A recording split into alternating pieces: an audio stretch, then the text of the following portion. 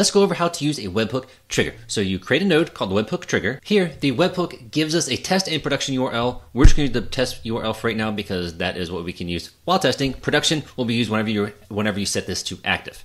So this URL, when somebody creates a post request to this URL, I'm going to receive it. And this is the path they need, and I want to respond with a specific webhook node. I'm also going to test if the push request that we're being sent has this token. And if it does, then we can proceed. We're going to insert a row into the database table and then respond to that webhook.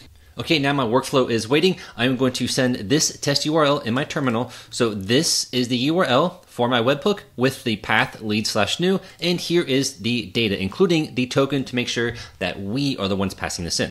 You can see the workflow completed, and we got back that it was okay, and that the new ID for the inserted row is 38.